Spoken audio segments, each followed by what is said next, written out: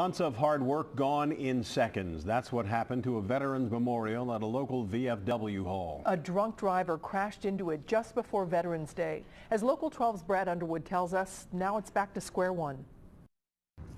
VFW Post 2734 Commander Eddie Brierly has to walk to the back of the property just to see the remains of the 2-week-old memorial. That's what's left of them. The two servicemen statues were built and painted to honor veterans from the Vietnam and Gulf Wars. The Mason County Sheriff's Office says Clifford Teagarden is responsible for the destruction.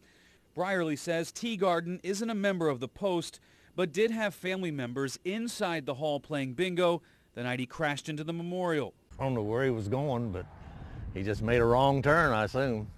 And he, tore the pole down, bent the pole over, and broke both of our statues. And I was very irate. Very much so.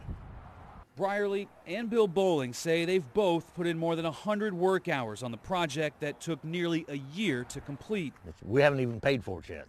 It hasn't been paid for yet. Now we got to go through it again. This isn't even a quick fix for the VFW. The flagpole is still in the back. They have the two statues, but they can't be reused. They have to reorder the two statues. That could take months. And they're probably not going to be able to start rebuilding this memorial until the spring. And was proud of them. But we'll get more. We'll get more. The men say they've gotten some calls from people offering help, but it will take time and money to make that rebuild happen. About the only thing they can do is, if they want to help us, send a donation to the Post or call the Post and talk to us.